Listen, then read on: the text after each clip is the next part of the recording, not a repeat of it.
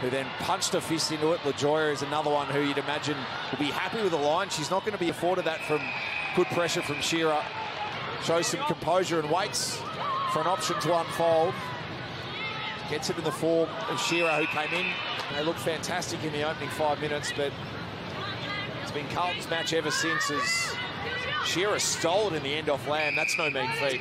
Sherar, former Giant, does well here to almost see it out, but fell over in the end. Opened the door for Sherar to put it deep. He's on the ground. Excellent there by Deanna Berry. Lee wide to Sherar. Sherar wider again.